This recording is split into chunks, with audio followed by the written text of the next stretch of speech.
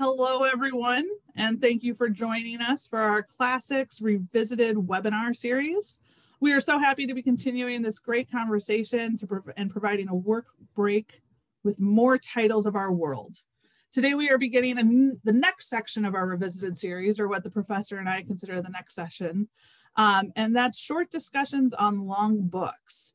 Over the next 6 months, we're going to be talking about and tackling some longer, heavier titles than we've done in the past, beginning with Immanuel Kant's Foundations of the Metaphysics of Morals. We're going to give everyone a few minutes to log in and get settled. While we do that, please set the chat panel to make sure you're sharing with all attendees and panelists, and let us know where you're joining from today. We'd love to hear from you. A 1784 work of political and moral philosophy, Kant's Foundations of the Metaphysics of Morals bring to light a discussion of rights versus virtues and the idea of that rational thought leads to moral actions. We are looking at today's webinar as a give and take discussion and would love to hear all the questions that Dr. Sugrue's lecture may inspire. Today, I have the great pleasure to welcome back Dr. Michael Sugrue to our ongoing webinar series, Classics Revisited. Dr. Sugrue, a professor, is a graduate of the Great Books program. He earned his BA in History from the University of Chicago and his MA, Masters of Philosophy, and PhD in History from Columbia University. Professor Sugrue has taught at prestigious universities such as Princeton, Columbia, Johns Hopkins, and many more. My name is Christy Goebel. I'm a global marketing specialist here at Bibliotheca, and behind the scenes, we have my colleague, Mackenzie Crane, helping to make sure everything runs smoothly. We're so excited to continue these conversations with the professor. We will be sharing the chat log with all the attendees, so make sure you switch your settings to all attendees and panelists so that everybody can see what you're sharing with. And if you have any questions or comments based on the lecture. If you do have specific questions that you want to be brought up in the Q&A after, please use the Q&A panel. The like button helps float the most popular questions to the top. So please use that feature if you see similar questions to something you want answered. Once again, we are looking at today's webinar as a give and take discussion and would love to hear all of the questions that Dr. Sugrue's lecture may inspire. With that being said, I'm going to go ahead and hand it over to the professor. We have pre-recorded his lecture today about a month or so ago, but he will be joining us after the lecture for that live Q&A. Please enjoy.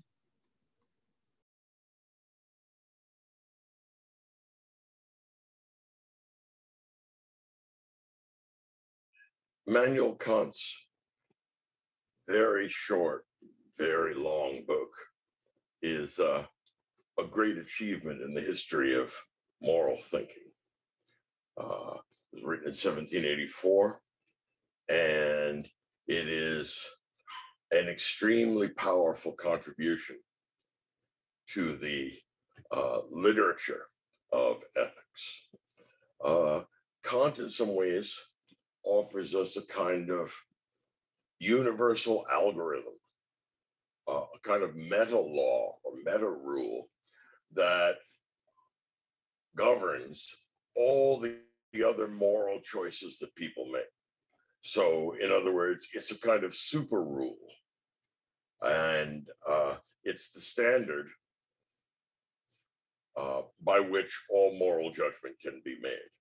So, what Kant offers us in some ways is what Plato threatened us with, a kind of mathematized, logicized account of right and wrong that creates clear, distinct lines between right and wrong. I mean, it gives you real yeses and nos, and it is extremely deep and penetrating.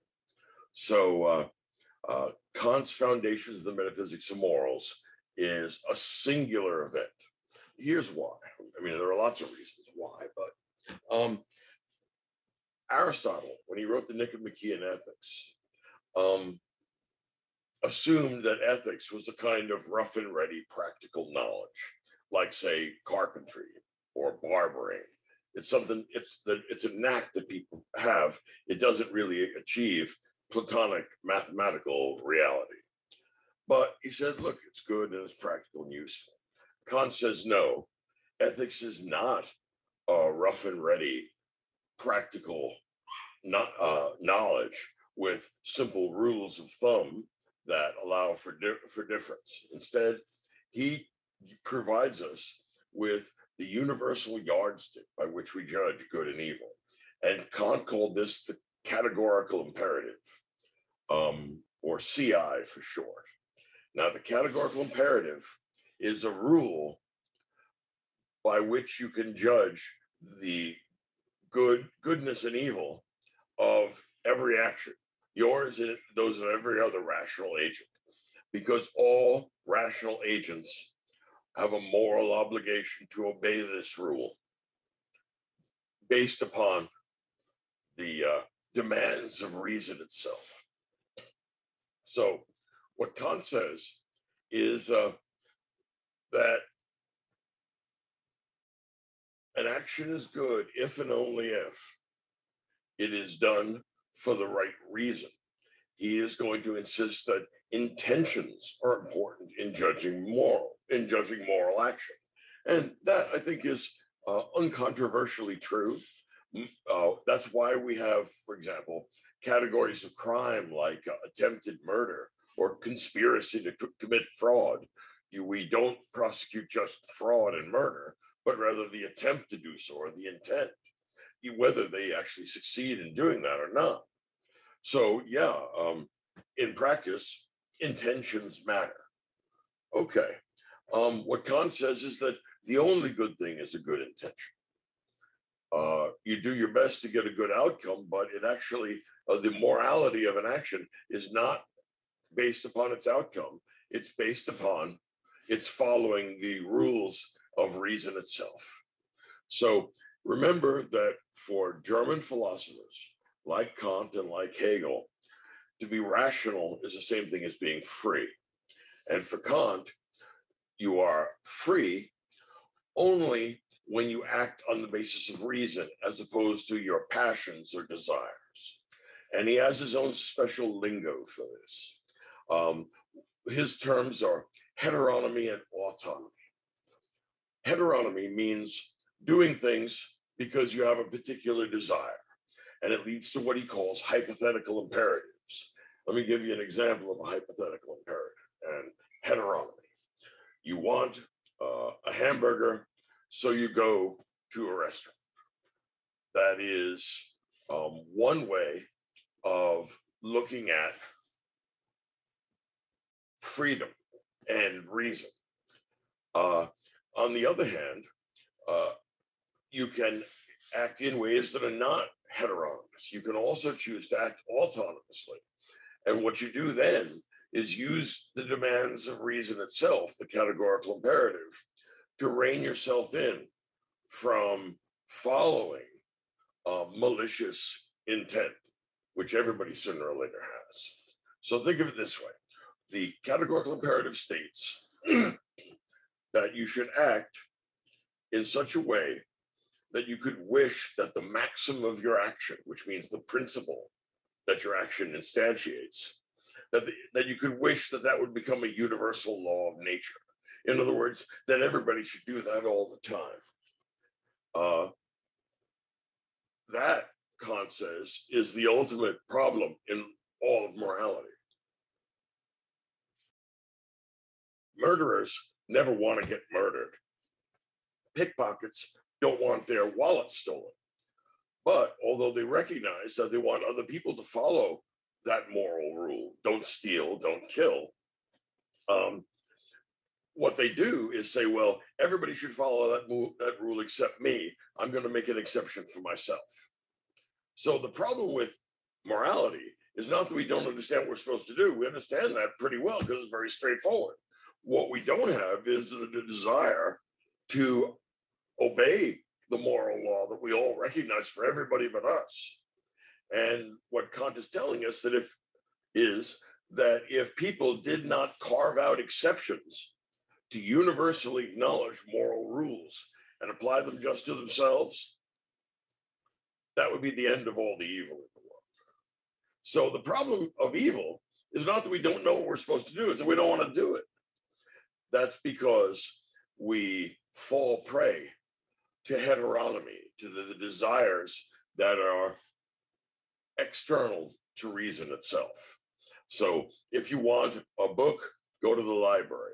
If you want a hamburger, go to the cafeteria. If you want to play basketball, go to the gymnasium. Those are all hypothetical imperatives. If you want X, then go do Y. The categorical imperative isn't structured like that. It doesn't say if X, then Y. It says do Z. And that's that. It has nothing, no interest in the consequences of actions. What this rule does is make us very attentive to the demands of what's right, right? You'll find that moral theories often move in similar occupational circles. There's something about economics which tends to produce, which tends to be connected with economics. So economics and utilitarianism, highly connected. You know, the idea of graphing and optimizing pleasures. Most mathematicians are closet Platonists, whether they admit it or not. They believe that there's a realm of forms, and mathematics, one way or another, leads us to it. In the case of Kantians, you'll find that most judges are Kantians because they're interested in the rule that's being observed, because they're interested in what's right, and that means restraining our impulses that are inconsistent with what's right. So what it means is you're not truly free until you impose self-restraint. It's a very interesting way of thinking about freedom. Kant thinks that freedom is autonomy. That's when you make rules for yourself and obey them conscientiously. Someone like John Stuart Mill sees freedom as liberty, which means simply the physical ability to do things, as in the dog is free of the chain, or the prisoner is free of his cell. That's not what Kant means. What Kant means about these matters is autonomy, which is from Greek autonomos, making laws for yourself and then enforcing them conscientiously. All right. If you wanted an analogy to understand that, look at what it would be on the social level, on the macro level. Is a people free when it's in a state of anarchy, when everybody does whatever they want, whatever pops into their head because there's no rule of law and there's no enforcement of law? Well, anarchy is not appealing to most people. And that's what the large scale of liberty would be. On the other hand, when we see a nation that makes laws for itself, legislates for itself, and then obeys those laws conscientiously, that's one way of looking at freedom. And that's a complicated idea of freedom, but the idea of freedom as autonomy has many attractions. So what Kant is offering us is a particularly rigid and particularly precise conception of freedom.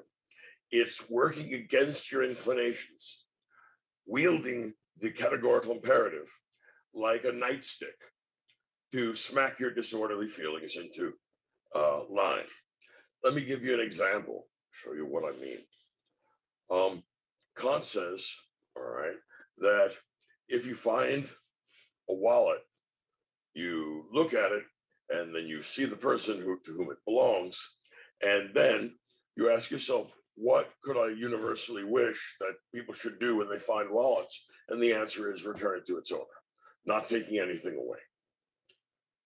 Okay, that's true because that's the maxim we can universalize. Now, suppose we're tempted to steal the money and the credit cards. Suppose this belongs to the person we like least, that we think is a monster and a horrible human being. Kant says, under those circumstances, it's even more important to return it to them because, you wicked creature, you're seriously, malevolently considering doing the wrong thing. And you're willing to do this because you're being heteronomous. You're being pushed around by your feelings and by your libido and by your desire to harm this person. And you're being pushed away from doing what you know perfectly well is right. So you know perfectly well what to do. You take this wallet to the person you like least and you give it back. And the less you like the person, the better a thing it is for you to do when you go and overcome that terrible impulse. On the other hand, you find your friend's wallet and you give it back to him. The moral status of that depends on whether you do it. If you're a real reprobate and you consider stealing your friend's money, but then you slap yourself back into line using the categorical imperative, that's a good thing to do. On the other hand,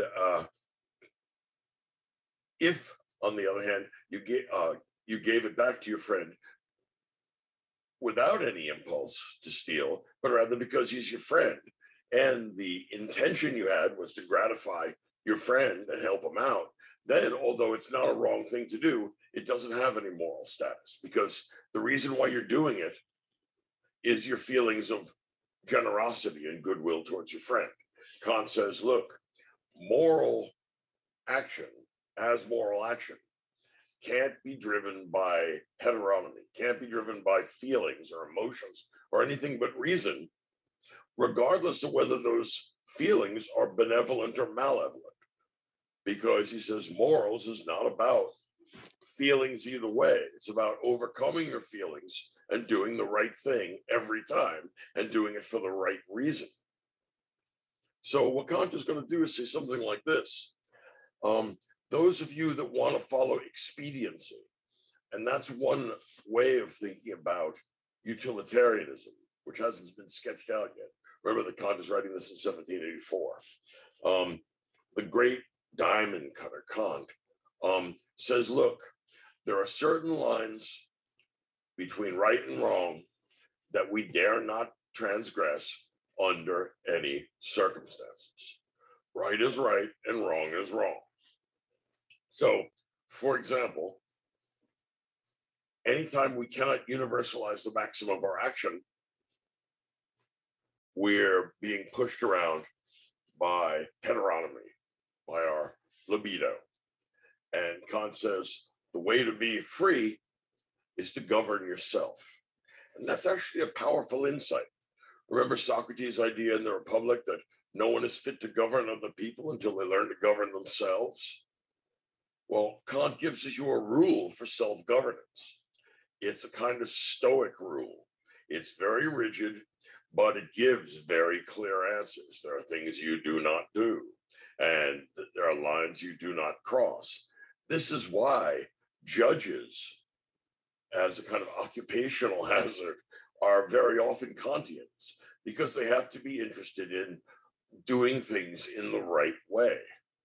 So if a judge is at an arraignment in the morning and a defendant comes in with a signed confession, but the defendant is in a sling and has got two black eyes and a broken nose, and he looks like he's been beaten up pretty badly. If the judge asks the police, by the way, did you tune this guy up before getting the confession out of him? Because he looks like he's been given a pretty good beating.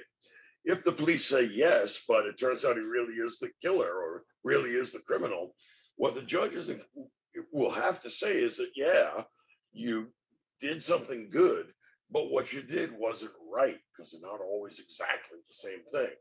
And Kant shows, look, rules are rules.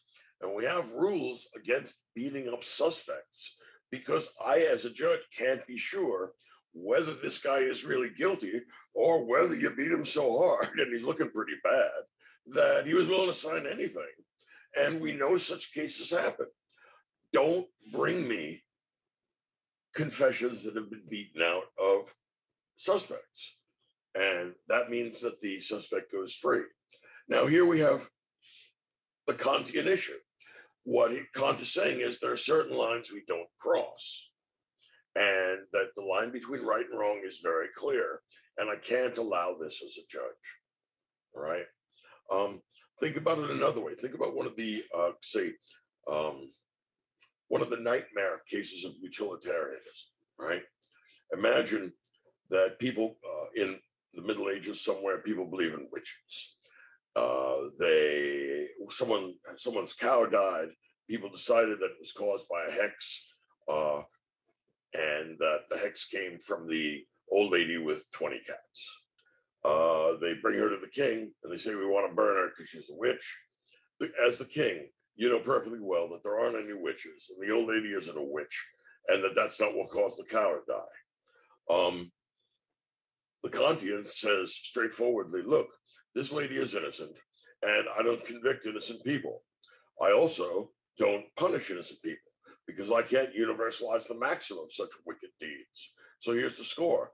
The lady is not going to get burned, regardless of whether you like it or not, because I know the difference between right and wrong. Well, I mean, it's hard not to sympathize with that.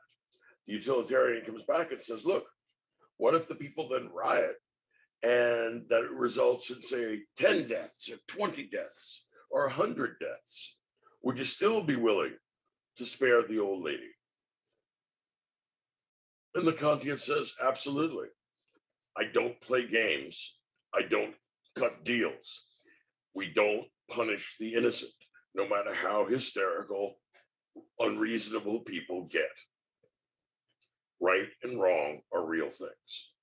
So, look, there's something to be said for that, because it is a big problem that some people should be burned gratuitously. On the other hand, a complete indifference to consequences, which is part of the Kantian philosophy, or deep interest only in the intentions of the agent, often runs astray or against people's intuitions about right and wrong. Right? If you get a tremendous advantage for a great number of people, whether we would be justified in doing some great wrong or even some trivial wrong, Kantian says, no dice. The utilitarian says, talk to me about numbers. The utilitarian does a cost benefit analysis. The problem is that this cost benefit analysis can very quickly and very easily become undeniably evil. Suppose 90% of a culture wants to murder 10%. Or for that matter, suppose that that 51% wants to kill 49%. If they really like it a lot, if you have some enough British happiness units, maybe you could justify that.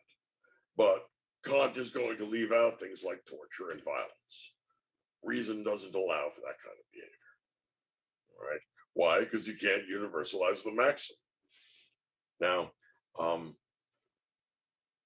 it may seem like Kant is doing something very complicated and very airy, but it's not. Actually, this idea of the categorical imperative is so complicated. We teach it to 5-year-olds every year. Two children, Johnny and Janie, go to school. At some point in the first year of school, it occurs to Johnny that he might want to pull Janie's hair. Why? Because it's there, and this is what people do. It's a strange quality that human beings have. If they're not supervised, they end up getting in trouble. And then the teacher says to Johnny, you mustn't pull Janie's hair. And Johnny asks why, and the teacher says, how would you like it if people pulled your hair? And then he says, no, I wouldn't like that at all. And so then the teacher says, well, Johnny, if you don't want your hair pulled, you mustn't pull anybody else's hair. Now, what this sounds like is the golden rule. And it's true, it is. But the categorical imperative is something like a logically supercharged version of the golden rule. Here's why. The golden rule is going to let you down in a small number of cases. Here's why. Do unto others as you would have them do unto you means that you want others to do to you whatever contingent inclinations you might have to do for others. Let me give you an example. Suppose an undergraduate gets money from his parents first of every month, and he buys a bottle of whiskey and a bag of grass, and they have a big weekend, him and his friends. He may actually be doing unto others what he would have them do unto him. He may wish that his roommate, who gets money on the 15th of the month, should also buy a bottle of whiskey and a bag of grass. We may, on the other hand, decide that that particular application of the golden rule is not what we had hoped for. It's a bad deployment. Now, here's how the categorical imperative is different. All right. The categorical imperative says act such that you could wish the maxim of your action could become a universal law of nature. Wish means there, in this case, not whatever it is you might wish, like chocolate as opposed to vanilla ice cream. Rather, wish means rationally intend. What could you rationally intend would be universalized? And I don't think we would rationally intend the universalizing of whiskey and marijuana for undergraduates. So the categorical imperative is a logically more rigorous version of the categorical imperative, or rather the golden rule. And it's a restatement of absolute demands in politics and in ethics.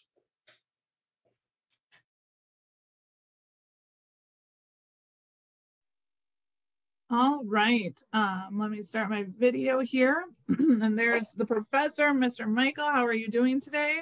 Well, thank you. And yourself? I'm doing well. I'm doing well. So thank you so much. You and I had a wonderful 10-minute chat before this about Kant, and I might re-ask some of the questions because some of your answers were really enlightening. But as we get started here, I would encourage all of our attendees to make sure that they're putting their questions into the question and answer box, because that's what's at the front of my screen, so I'll be able to see it. But I have to say that the very first question I have for you goes back to how you ended the lecture, was with the golden rule. And part of it is just, it's kind of a funny situation. I think you and I chatted about when we first recorded this, but categorical imperative versus the golden rule. So my son Quinn is 7. About a year and a half ago, I want to say, I guess it was before COVID, because he was at school, so he was in kindergarten. Then I'm guessing most parents have gone through something like this. Like, I had taught him the golden rule. We had talked about it. His teachers obviously taught it too in various forms. And he comes back home one day and he tells me that he hit a friend. And I was just like, but why did you hit a friend? Well, because he hit me. And I was just like, okay, well, even if he hits you, you shouldn't hit him back. And he's like, well, but that's what you taught me to do. I was just like, what do you mean I taught you to hit him back? And he said something along the lines of like, well, he hit me, so therefore he wanted to get hit, so I hit him back. With that, with Kant, is it Quinn's actions, Quinn's my son, is it Quinn's actions since his intent was to honor the rule he was taught, or is Quinn in the wrong because his actions were not moral or just, and just the reaction, and so therefore is the reaction is what is judged versus the act of the other boy? Does that make sense? Yes, it does. Look, I'm a father too, so I know. God sends people children in order that they may learn the virtue of patience. Yes. Right. I take that as undeniable. I have 3 daughters, and I have learned it and learned it well. Now, with regard to your son, Quinn, well, the problem is we've left out a third part of our moral judgment, and that goes back to Aristotle's Nicomachean Ethics. Unfortunately, I didn't have time to include it in this series, but it's a wonderful book. I made a passing reference to it when I compared Aristotle's view of ethics to Kant's. Aristotle's is like cooking, a little bit of this, a little bit of that, a little bit of the other thing. Kant's is like chemistry. No, I want exactly 1.4 grams of that, all right? And no more, no less. So I would say that Aristotle still has something to be said for him. 2 reasons. First, because he says that ethics requires what he calls phronesis, which is good judgment. And he says that comes with experience and time. Not everybody that's old has phronesis, but nobody that's young has it, right? And there's some truth in that. I think about 16-year-old boys with cars. Okay. Now, what Aristotle says is that, well, what really is important here is context and judgment. Was Quinn threatened? How hard was he hit? Was it just horsing around, or did he actually assume a boxing stance or a judo stance and want to engage in a fight? A lot of things about the background circumstances are important. Is he your friend? So was he just playing around, or did he want your lunch money? So there's a whole bunch of stuff going on there. And Aristotle says, because it's a rule of thumb, practical endeavor ethics, we would need to know all that. I think that there's a part of Aristotle that's right. Okay. Interesting. I see a couple of questions coming in from the chat. Make sure you go ahead and put those in the question and answer box, but since they're right at the top, I'll go ahead and grab them. So one of our audience members is asking, what's a good place to start with Kant if you're completely new to him? Okay, this is tough. Kant is a commitment. It's not easy, okay? One of my students once described it as like wading through wet cement while it dries around you, all right? Particularly for Anglophones, people whose first language is English, the Anglo-American Scottish tradition is much more accessible than the German, all right? So where would I start with Kant? I start small. Some of his essays are quite good. One of them, called What is Enlightenment, is a fine choice. Another one is called Perpetual Peace. One of the funny things you'll see in that is that if you read it closely, and then you go to Woodrow Wilson's 14 points at the end of the First World War, you will find that all of the 14 points are derived from that Kantian essay. And Wilson's connection to Kant is not very well recognized in the literature.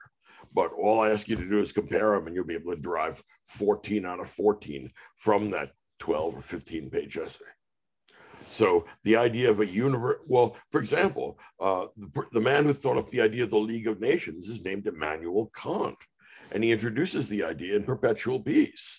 It's not an accident that Woodrow Wilson tried to realize that, but also he was completely unwilling to make any kind of deal with Henry Cabot Lodge and the Senate Foreign Relations Committee because Kantians don't do that. It's not an accident that Wilson, before becoming president, was the professor of law and political philosophy at Princeton. So the connection between Kant and Woodrow Wilson, in other words, the real life implications of ideas, is well worth looking at. Take a look at those two essays, and I think that's a good place for you to start, ma'am. Wonderful. Yeah, I was. You had warned me about this one. It's not. It's funny that we're starting with this one with when you and I had chatted about the next 6 novels that we're doing. That this is probably the shortest of all of them. Yeah. It's not necessarily a long book, but you warned me that it was going to be the longest 70 pages I've ever read, and let me tell you, I made it through a lot of it. I listened to the whole thing on a recording yesterday too, just for while I was researching it. I think Kenzie has that she can share with the audience if you want to listen to it versus read it. But yeah, it's dry, but it's so fascinating and interesting to hear the differences once you start really kind of interpreting and taking it bit by bit. Let's hear. One of the questions that just came in is, how do you think Kantian approach relates to the creation of moral norms themselves? When something like love stranger like himself was said, it went above and beyond norms of morality. Sometimes people do something heroic which cannot be done by ordinary people and cannot be a rule of actions for everyone. That's right. There are great achievements in thought or in art or in politics that aren't accessible to everyone. But you can still create maxims about the conduct for anyone who enters into the situation that you are. So no, you cannot get away. You just create a hypothetical you, and then you keep on multiplying them like the guy in the Matrix is an infinite number of them. Mm-hmm. So you cannot get away from universalizing the maxim, even if you're the only person, Picasso, that can paint Guernica. Okay. Interesting. Our one Picasso may ask himself, should I side with the Nazis or with the poor Spanish peasants who got bombed by the Nazis? Well, Yeah. he's decided that he's going to universalize the maxim, which is why ethics connects directly to politics for Kant. Okay. That makes sense. Well, and especially with the right versus wrong and just the moral decisions and judgment there. Yeah. Going further with some of the audience questions, is the CI grounded in the idea that all people are created equal, hence the importance of doing only what you'd wish everyone to do, or possibly vice versa? Okay. Kant is an egalitarian in a radical sense. He has a great admiration, it may surprise you, for Rousseau. All right. Because of Rousseau's idea of the general will. You could say that what the categorical imperative does is express the general will. What would we want if everybody were called upon to will the right set of human actions? So Kant is a deep egalitarian. He's also a social contractarian, right? Like Rousseau. Now, everyone has moral significance, and no one's moral significance can be part of some kind of bargain to get some great good or some small good. In other words, nobody is fungible. Okay. I mean, think about it this way. Those of you who know Rawlsian political philosophy, the theory of justice by John Rawls, it's not an accident that Rawls initially intended to become a minister when he was at Princeton. He later becomes the greatest political philosopher of his time. But the whole point of a theory of justice is deeply Kantian, and it's also deeply Christian. Kant and Rawls would agree that almost all of ethics, perhaps all of ethics, hangs on one line of scripture. Whatsoever you do to the least of my brethren, that you do unto me.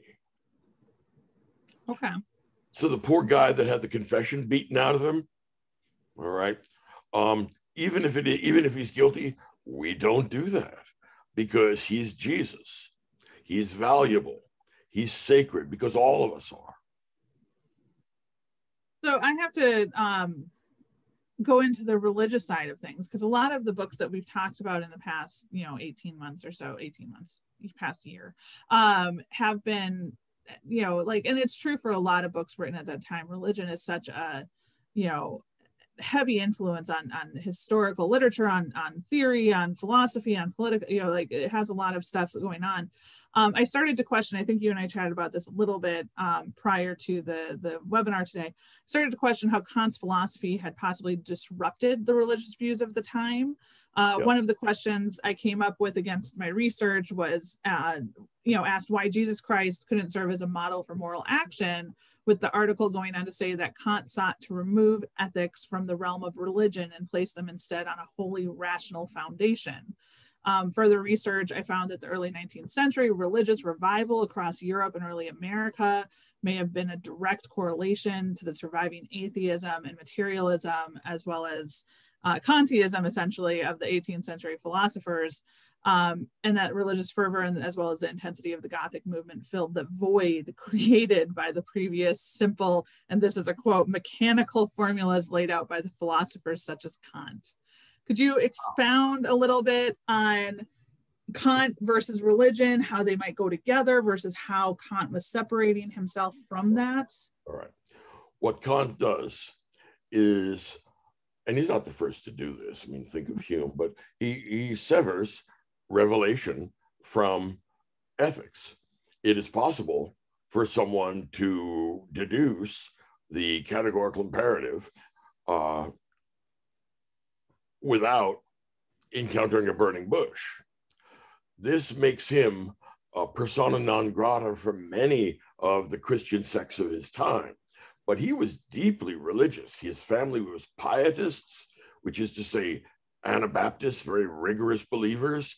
And he himself wrote a whole book called Religion Within the Bounds of Reason Alone. And believe me, when he lays down the hard law about something like that, he has come to lay down the clear, bright lines. I mean, that's all he does. So whereas things are a little bit of a little dab of this, touch of that with Aristotle because it's fuzzy, Kant says, I will not live with fuzziness.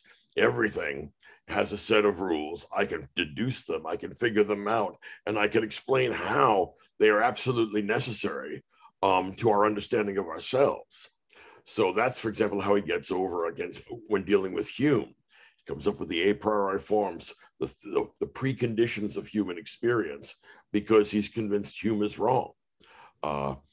His contributions to philosophy do not in any way undercut the fact that he and Hegel both called themselves Orthodox Lutherans.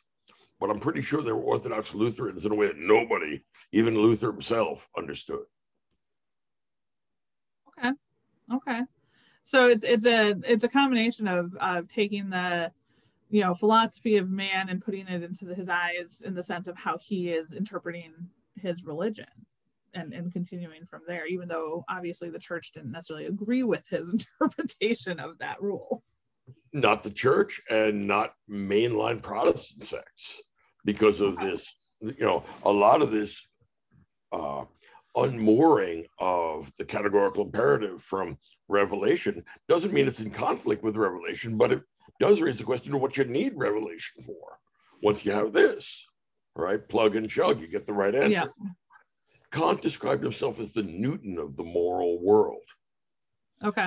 He was trying to be to the domain of freedom what Newton was to the domain of causal necessity.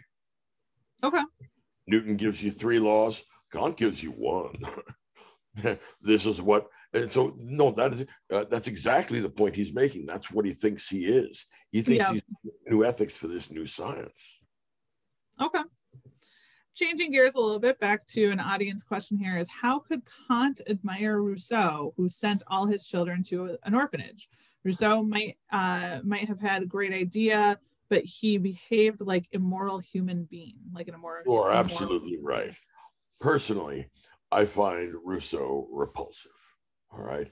But I come from the old school where teaching isn't primarily about you learning about my feelings. Instead, I'd like to talk to you about the history of Western thought, and whether I like him or not, Rousseau is an important figure in Western thought. I have actually made the supreme sacrifice. I have read the entirety of Rousseau's Confessions, and that's 3 days I'm never going to get back. So, yes, how could Kant admire him? Kant wasn't his confessor. Kant was just looking for new ideas to build his system out. All right. If we had to stick with kind philosophers, I mean, besides Socrates and Spinoza, I don't know how many of them there really are, but that's just me. The track of philosophers and influencing each other is always an interesting one to me, to see line of thought and train of thought between one philosopher and another, and how each other interprets what their predecessors have said and either completely change it and or go off of it. Obviously, Hegel did follow Kant's theory, but one of the ones that you brought up numerous times that we've had a discussion about a number of weeks back was John Stuart Mill's utilitarianism. We covered that book a little bit ago in one of our previous lectures. Could you explain further the relationship or influence between the two men? Was Mills arguing against Kant's initial proposal or expounding on it? How do their outlines truly differ in the outlook of the greater good? Kant comes first, right? Kant is a product of the Enlightenment. The Germans join the rear guard of the Enlightenment. They join the Enlightenment late. It's dominated by English and French because the Germans take about 100 years to rebuild after the wars of the Reformation. So the last but great contribution the Germans make to the Enlightenment is our friend Kant. Okay. Now, what's going to come after him is a Romantic reaction. Goethe, for example, will participate in that. But there's going to be lots of, Romantics in every culture of the West. I mean, think of William Blake, or think of Herman Melville, or think of Stendhal. The great Romantic writers are going to give us some wonderful art, but they're going to sell reason short is the problem. In other words, we have a kind of pendulum movement from making too much out of reason to making too little out of reason. And it's very hard, apparently, for us to find a happy homeostasis between reason and love. Okay. They're the two great values and the two great poles of the human mind, I think. Right? Reason is necessary for the proper deployment of love, but unless it has love, reason doesn't know what it's supposed to do. Should I get a hamburger or should I kill my neighbor? I don't know. I mean, it depends on how you feel. Well, what are you going to add to your reason, assuming that reason is the slave of the passions? What are you going to add to it to keep you from doing stuff like that? And that's where love comes in. Okay. So how deep do Kant's arguments go for moral acts being judged on intention over consequence? Kind of going with the love and reason factor, is that one of the lines you said in your lecture was intention over consequence, right? It's the moral, your moral choice is based on your intention, not on the consequence of your choice. Right. So you touched a bit on this, but could you go further? For example, would Kant side on on the side of a king who felt it was his moral and rational duty to invade a neighboring kingdom to provide more land to his subjects and himself, even if it meant the deaths of 50% of his subjects as a consequence? Well, the question of how to formulate the maxim that you're universalizing can sometimes be quite difficult. What we want is maximum extent, all right, and minimum treatment of, actually not just minimum, zero treatment of anyone else purely as a member of the kingdom of means. In other words, everybody is an end in themselves. Mm-hmm. Now, there may be times, I don't know, maybe a famine time, when you have to actually look at that, and the utilitarian is going to crunch the numbers, and he say, look, we got 60,000 dying unless we invade, and that's 50,000 dying. What do you want me to do? Kant says, well, I want you to decide whether this is something you want to universalize or not. It's possible that under certain circumstances you might. You see what I'm saying? Yep. So how we formulate that is often quite controversial. The more complicated the question, like something like war and peace and all the amazing, extraordinary things that go into that, make it hard to be sure that you're formulating the maxim properly. That's why we start with easy, evident things like it's wrong to lie. Why? Could you wish that everybody should lie to you all the time and that you should lie to everybody else and that we should reduce communication to nothing? No, no one rationally intend that. Now, war and peace is a lot more complicated, and there's what I would call a lot more indeterminacy. Okay. But Woodrow Wilson should do it. So do Kant's theories then bring life to a moral individualistic way of thinking versus Mill's greater good? So you and I chatted about this a little bit. In other words, as long as your intentions were good and rational on the individual level, it does not matter what the outcome is. So life is on an individual basis, not a societal one. Okay, here's the thing. This will be trippy for people who are raised as Anglophones. The Anglophone tradition of philosophy is very committed to individualism at many levels. You see it in Locke, for example. But German philosophy, with its different conception of reason, its more extensive teleological conception of reason, what that means is that the set of rational agents is not just individual human beings, encapsulated in specific human bodies. Instead, the categorical imperative, since it applies to all rational agents, it first of all applies to nations. Nations are understood to be collective subjects, right? In the same way that an individual person, you, Christy, or me, Michael, are individual subjects. Well, we're part of a larger collective subject called the United States. And it has a will, it has moral responsibilities, and it is rational. It's a rational agent. That's why Woodrow Wilson thought that it was absolutely imperative not something he could negotiate, to join the League of Nations, which is Kant's idea. The League of Nations is between nations what the social contract is between individuals. And since it's rational to do one, it's rational to do the other. So here's the deal. Rather than being purely individualistic, when you plug in this idea of collective subjects and rational agents, what you're going to find is that the categorical imperative is required for all human beings individually. It's also required for all nations, and may be required for collective subsets within nations. We'll see about that. The angels, because Kant believes in them, they're follow the categorical imperative 100% of the time, except for that one time when they ended up in hell. And God is perfectly free and perfectly rational. And that means that Kant's idea of God obeys the categorical imperative 100% of the time. Interesting.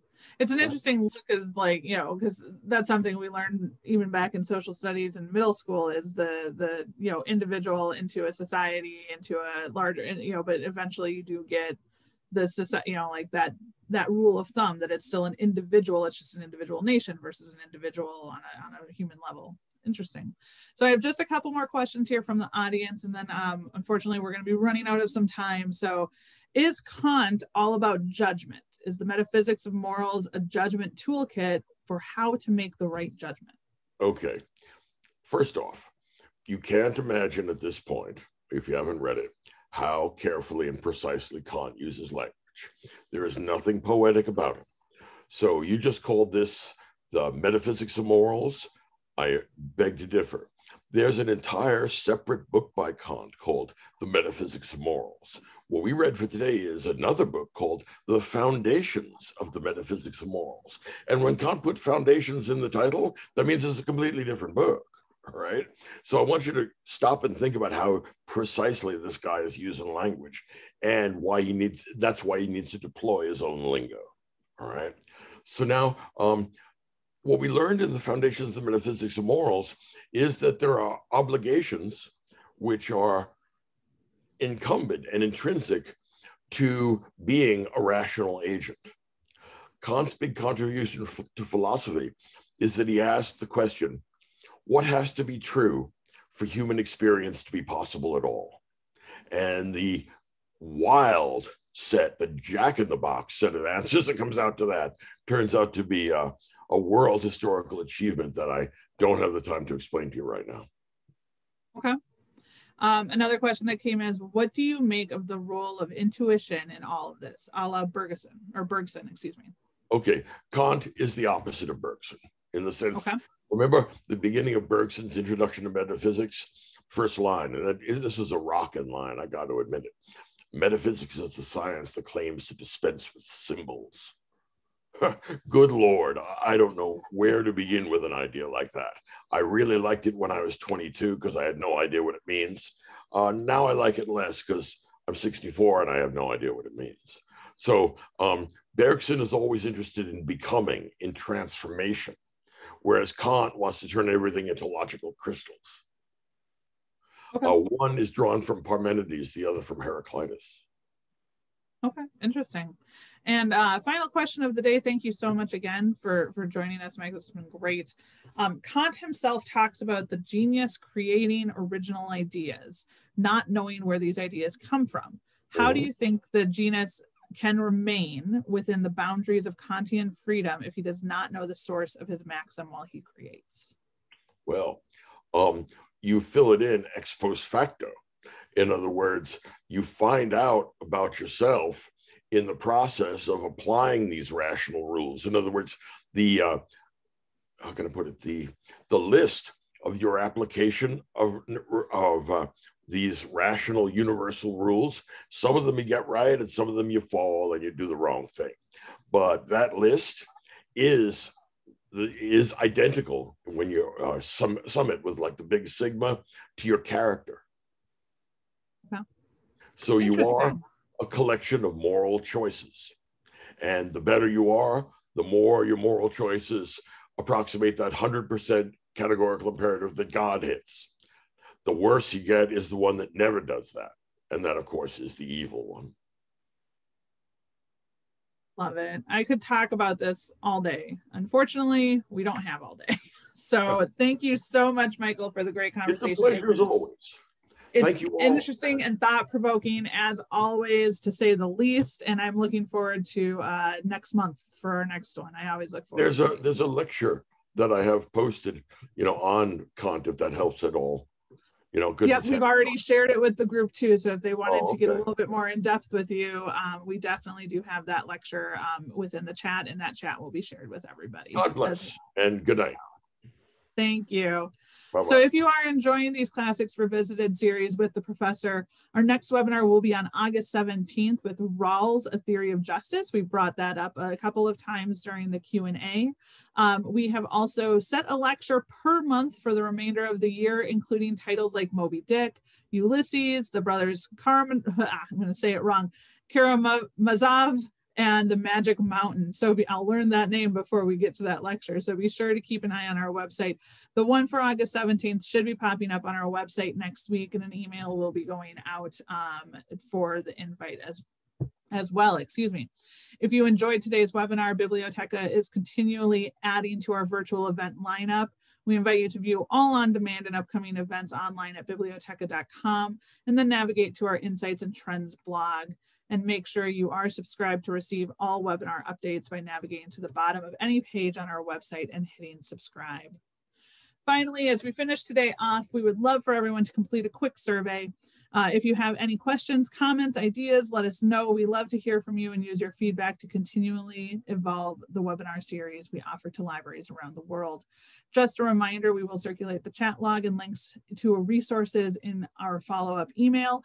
Also, we do make the professor's lectures and Q&A public by putting them on YouTube.